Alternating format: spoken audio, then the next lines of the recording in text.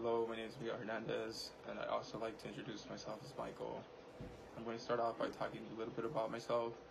I am a Mexican American, first generation high school graduate, as well as the first one in my family to go to college.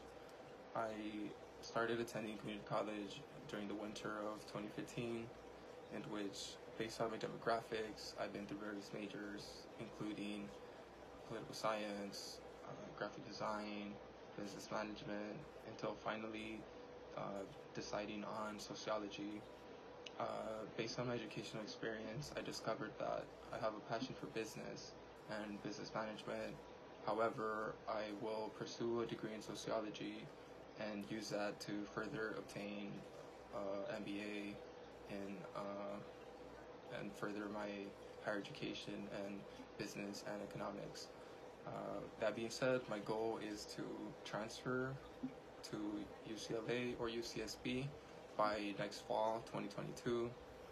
I also have enough credits to obtain an AA in Arts and Sciences, in which I will definitely apply for once I finish my major prerequisites and successfully apply and transfer to my university of choice. That being said, I am now going to talk about my internship role during the virtual internship program this summer 2021.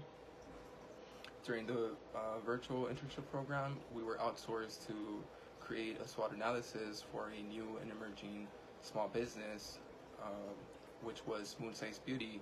Moonsize Beauty is a small business hoping to compete in the beauty and cosmetic industry.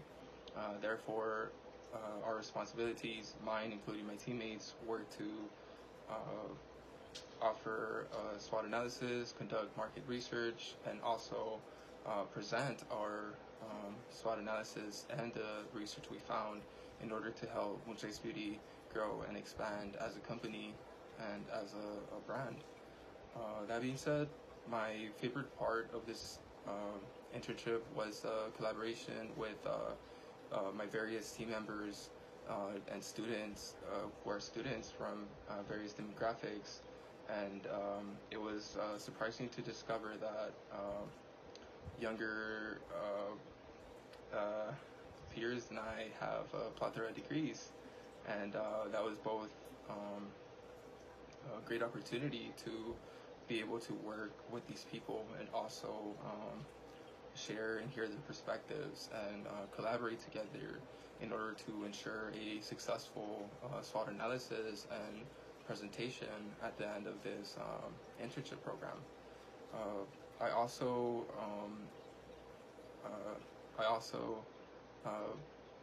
took in the teacher recommendations, which I'm thankful for having wonderful teachers, and they recommended us to have a contingency plan just in case something would go wrong, in case certain team members wouldn't make it, and we adopted that strategy, and at the end we were grateful because me and another of my teammates we had to cover for half of the team, and it was fun and a good experience doing it, and I am forever thankful for this experience and for the advice of my teachers.